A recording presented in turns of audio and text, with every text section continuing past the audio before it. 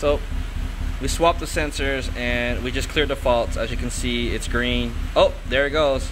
It was green. That means it showed no fault codes, and we were waiting for a fault code to pop up, and it just did now. As you can see in yellow here, right? And yellow means ECU with fault memory. So let's go see what fault code popped up. And right now we're hoping that the intake camshaft is faulty. And nope, it still shows the Vanos exhaust actuator movement. So in this case, it's not the sensor, it's going to be the solenoid.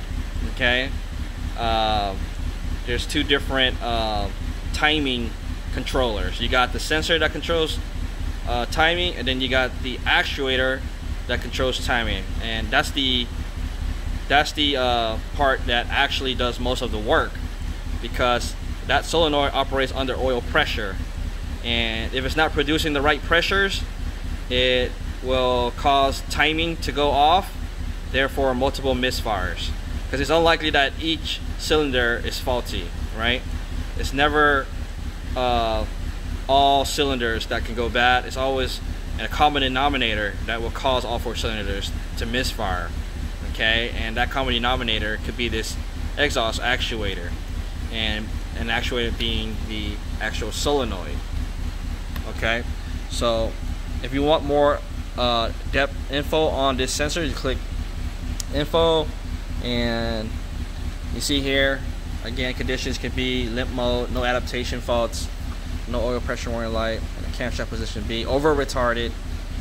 A lot of times if you don't change your oil, this can affect the solenoid because again it's operating under oil pressure, and if the oil is dirty, it'll cause restrictions in the solenoid and lines and passages. So now we're gonna find out where the solenoid is and remove it and see what's going on with it. Okay, so let's hit calculate test plan. And for this, you want the car engine off, ignition on. Okay.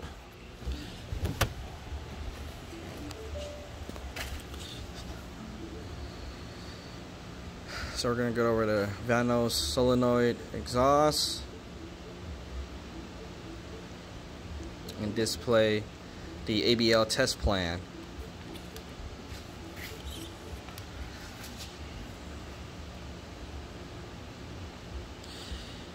Now keep in mind, when we first removed the exhaust camshaft sensor, we saw a piece of metal attached to it.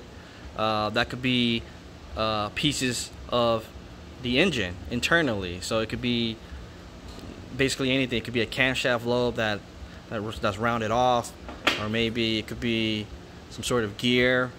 So that's not a normal thing to see, a piece of metal like that.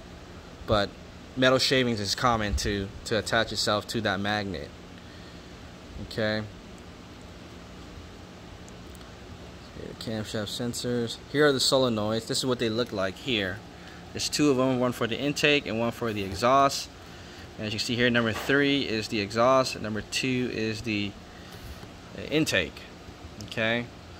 And it says the variable camshaft timing control serves to enhance the torque in the lower and middle engine speed range. The Vanos solenoid valves activates a Vanos unit on the intake side. The Vanos solenoid values are controlled by the DME control unit, which is the computer of the car. It controls the oil pressure going to the solenoids. Well, the solenoid controls the pressure, but the signal comes from the computer, actually. Okay, and it works on the same network as the Valvetronic, which controls valve lift, intake valve lift. So let's go to the wiring diagram, and in the wiring diagram you can zoom in on the location of the Vanos solenoid, and normally there's a hyperlink that you can click onto where it will direct you to the solenoid's location, or any component's location. So this is why it's the BMW factory scanner is so much more better than any aftermarket advanced scanners, although some of them are good, such as Alltel or Snap-on, but nothing beats the original.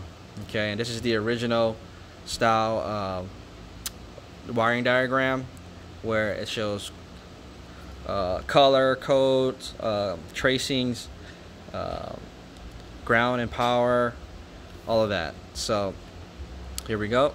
This is the 2 Vanos solenoids. You have the intake side here and you have the exhaust side here.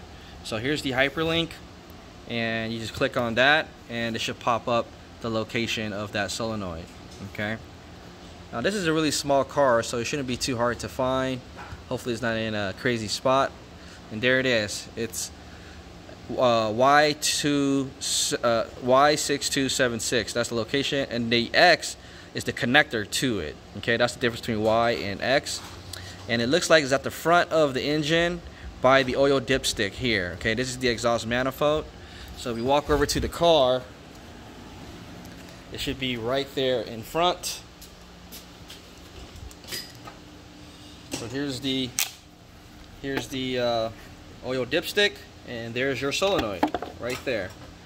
That's the connector, and that's the solenoid there. Be careful. This car is very hot. You want to make sure it's cooled down, because the exhaust manifold can burn you. See that sign there? That's a warning label. So what we're going to do is we're going to check that connector, make sure it's getting its signal, its proper voltages.